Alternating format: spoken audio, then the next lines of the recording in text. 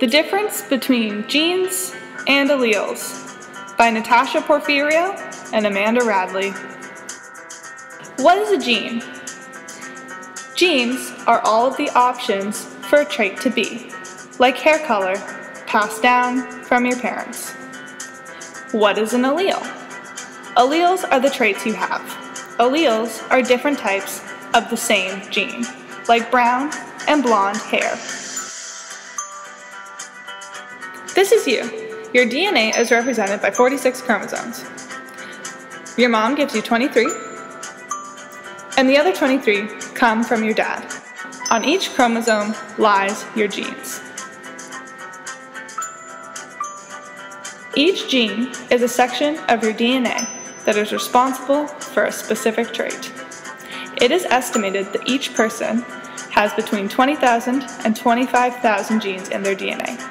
You have a gene for everything about you, from how tall you are to the color of your skin, even the things you can't easily see, like your blood and bones.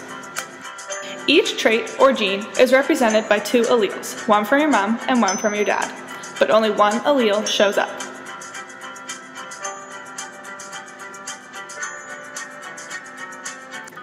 The dominant allele decides what your body will show. Dominant is the most influential allele. The other one that's ignored is called the recessive. It doesn't show up, but it is still present in your genes. Brown hair is dominant, so your hair is brown.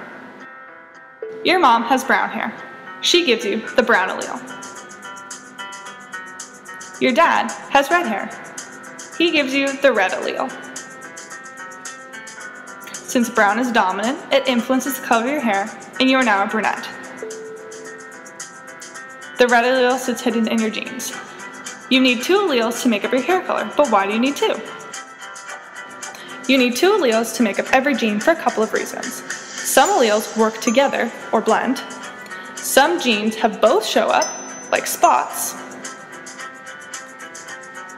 And some are backups in case something goes wrong. Everyone has the same genes, but the differences you see are caused by different alleles. We all have genes for hair color, but different alleles give us brown, blonde, and red hair. Genes make us human, but our alleles make us individuals.